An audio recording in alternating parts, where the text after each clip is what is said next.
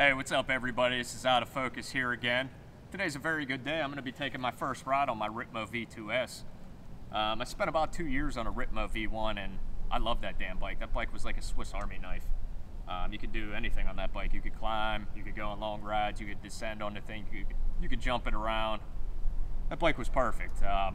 But I had to move on to a new bike, so wasn't too familiar with the V2 specs or the V2S specs.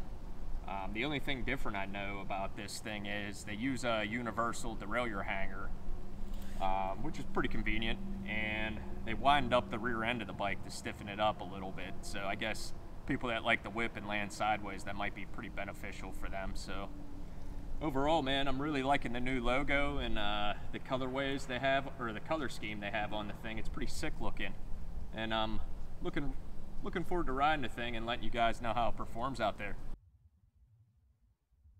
Yeah, baby.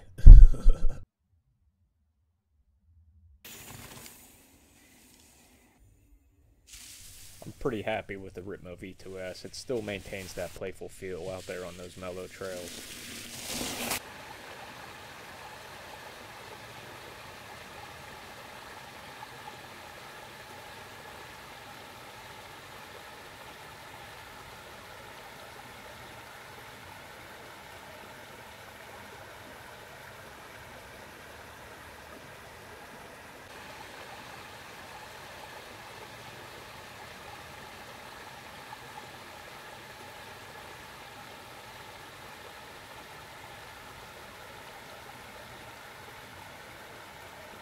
The newly added chainstay protection adds an awesome rugged look to the bike.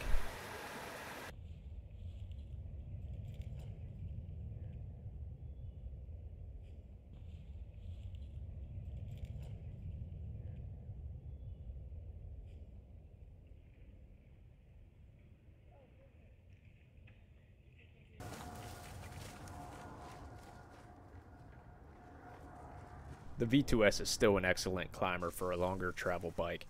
Maybe not as well as other bikes, but perfect for a long steady grind up the elevation. The V2S really comes to life on the downs. With the slacker head angle from the Ripmo V1, it was the first thing I noticed.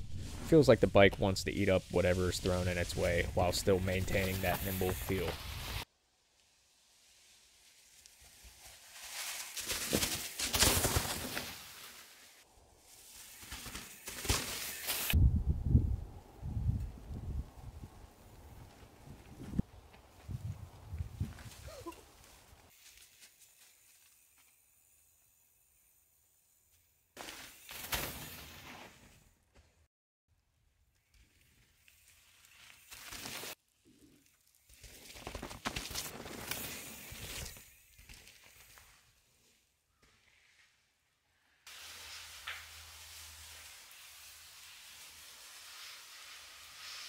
Alright everybody, the verdict's in for the Ripmo V2S. Definitely the first thing that comes to mind, a word to describe this bike, it's definitely a brawler. Compared to the V1, this bike likes to crush the downhills. It's still a playful bike, but it's more of a serious brawler. The only con I can actually think of with this bike would be the water bottle cage here. You can see at the base of the water bottle it contacts the frame. I had this problem with my Ripmo V1 also. Over a longer period of time, that water bottle will actually start to groove the frame. I haven't really looked around or researched any solutions for that, but hopefully some company makes a different type of water bottle cage. I'm not very familiar with that, but if you guys are, please let me know in the comments down below this video. So that's all guys, thanks for watching.